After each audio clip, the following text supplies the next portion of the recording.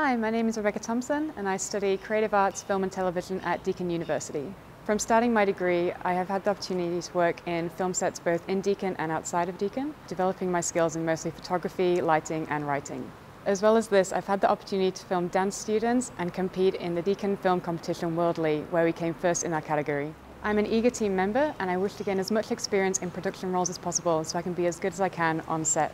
All the experience that I've gathered these past years has made me realize that I would like to be a director of photography in the future. Cinematography is a beautiful part of film and I feel like it's where I can be most creative and confident in the production process.